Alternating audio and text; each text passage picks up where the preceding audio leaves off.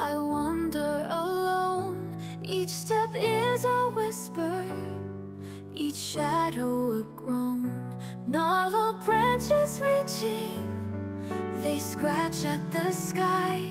In this eerie sanctuary where echoes don't die.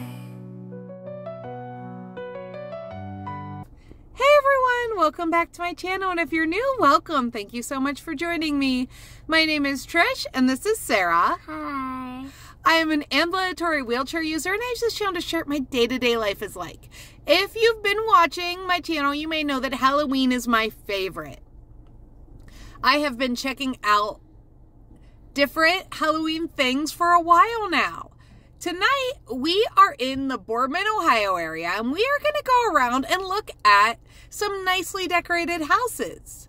We're just going to look at a few, and then when we're done with that, we are headed to Canfield, and we're going to go to the Canfield Scaregrounds. Now, they have something that sets them apart from other haunted houses. They have a kid area.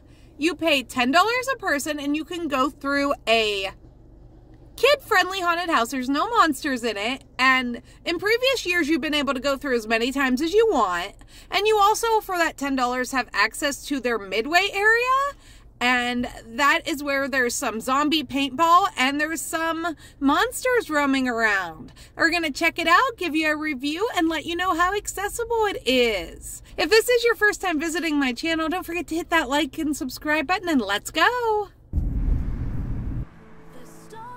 Oh, I see it. Look at that. The tree has moving arms.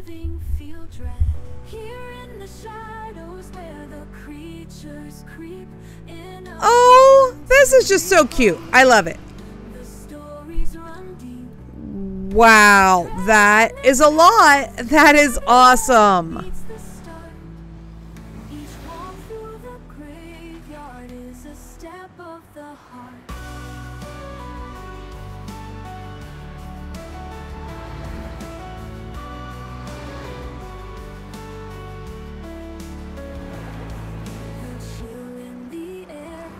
My heart like a vice.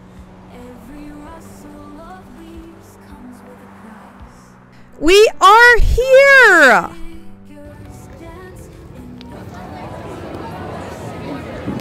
We are gonna start with the bounce house.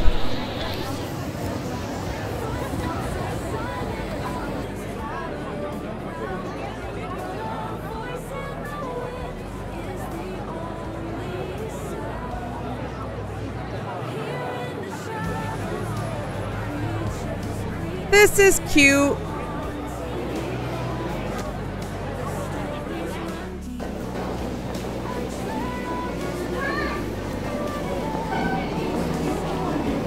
Have yourself a Scooby snack.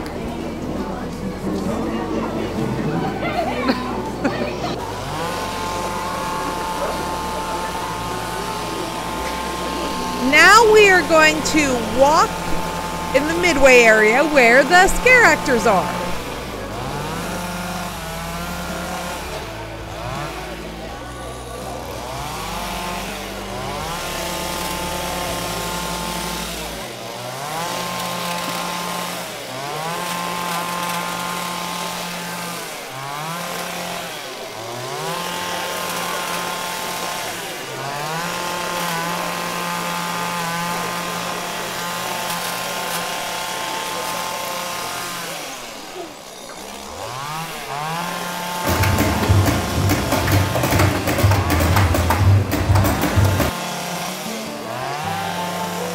Okay, we are gonna go through the Monster Mash Kid Haunted House again.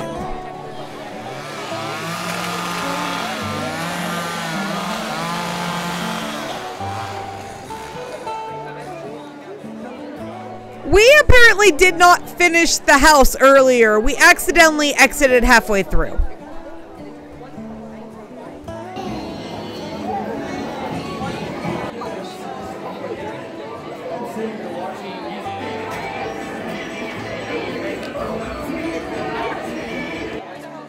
This is adorable and really fun for little ones not ready for scary yet.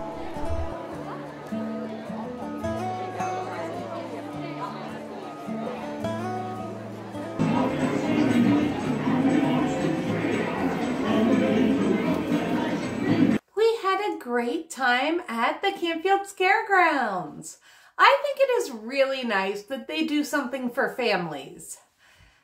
Now, you can kind of hear the chainsaws from the family-friendly haunted house, but noise travels. So the family-friendly haunted house was really cute though. As far as accessibility goes, I did not go into the haunted houses, so I don't know how accessible they were. In years past, they have been legally accessible, ramps and such, just a little hard to navigate. But we didn't do it this year, maybe next year. The big accessibility problem is they don't have handicap parking. It's a temporary event, but they don't seem to have any parking spaces marked off in any way. We got there early, so we didn't really have to find anyone and ask where we should park. We just parked as close as we could. But it is a long distance from where you park to where you buy your tickets for someone who was walking with a walker or a cane. Even for a manual wheelchair, it would be a bit of a hike. So I wish they had closer parking available. And if they do, they don't tell anybody about it. It is a great time though. And it was affordable. We were there several hours for $10 a person. The kids can go bounce as much as they want, and they can go through the Monster Mash area as much as they want. And that area is great. There's a lot of effort put in there. All right, I hope you enjoyed my video. I know it was kind of short, but I have lots of Halloween and fall fun stuff ahead. So if you are new here, don't forget to hit that subscribe button. I'll see you soon.